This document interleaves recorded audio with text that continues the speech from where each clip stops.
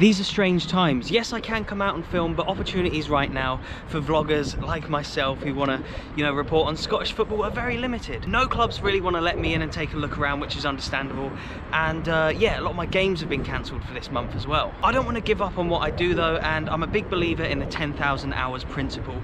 If you practice something enough, then eventually you'll go from a novice to an expert. And yeah, that's the whole thing of 10,000 hours. You do that enough and eventually you'll become an expert in what you do. I think that my videos have improved a lot, and with every one that passes, I'll keep on getting better. I love looking back a month, 6 months, a year, and seeing the progress that my videos kind of are making. Yes, they're still not perfect, but that gives me something to aim for. I filmed a video at Kilmarnock yesterday, and that sparked a creative thought within my mind. You should really edit to music, not edit your shots together and then add the music afterwards, which is what I did yesterday. But I still think the video came out well and the montage of images came out well. But without much to do today before I need to get home and watch Liverpool versus Man United, I thought, why not use that very song, which I'll play just now in the background, and yeah, come to 4 of the main stadiums, the 4 main stadiums in Glasgow, and there'll be a big payoff at the end. I really like this track and I want to show you what the power of a good song can do for a vlog. So I'm going to practice my camera shots, come out and just do it for the love of doing it, with the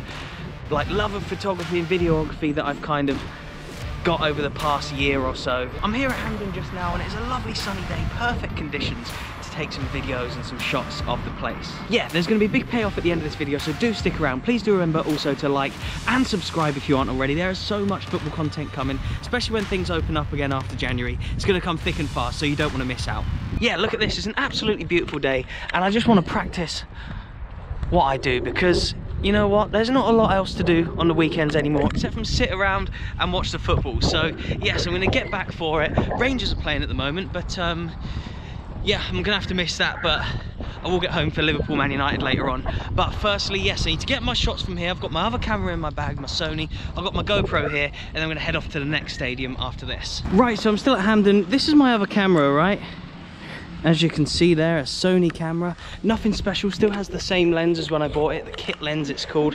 Nothing special really, but yes, just my GoPro, which I use for more of the vlogging like I'm doing now, and then this camera for a few more of the shots. But yes, it won't be long until I've got all my shots that I need here, and then we'll head off down to Celtic Park. And as you can see, I've made it to Celtic Park. I've got my Sony camera here. I'm about to start taking my shots. But before I do that, I need to tell you about today's sponsor, OneFootball. There are currently games going on today. So if I am out and about like I am now, and I want to keep up to date with what my team is doing, say Liverpool are playing today, which they are. They're playing later on, but Rangers are currently playing. Let's say I'm a Rangers supporter, which I'm not. I'm neutral in Scotland, but if I was, I could go into the app, star Rangers, and get push notifications on when like their kickoff times are, so when the game's on, when goals come through, I'll be alerted if someone gets sent off, all that kind of stuff I'm going to get updated on. So yeah, you can keep up to date with all of the football news on there that you are interested in. You can build the app around the teams that you love, meaning that you're never going to be out of the loop on anyone from, yeah, Barcelona to Brechin. So there you go. Yes, make sure you do download the app. There's Celtic on there, there's Rangers on there. You can follow different countries, you can follow different leagues, you can follow different teams as well. And there's also just loads of general football news on there as well to keep you up to date with. So yeah, I'm about to continue and get my shots now, but yeah, first link in the description box below, OneFootball. Do make sure you download it. I'd really appreciate that. Thank you very much. And now I'm at stadium number 3 of 4 of the day. Stevie G behind me there. Rangers, gonna get my shots here. I think I've got some really good ones.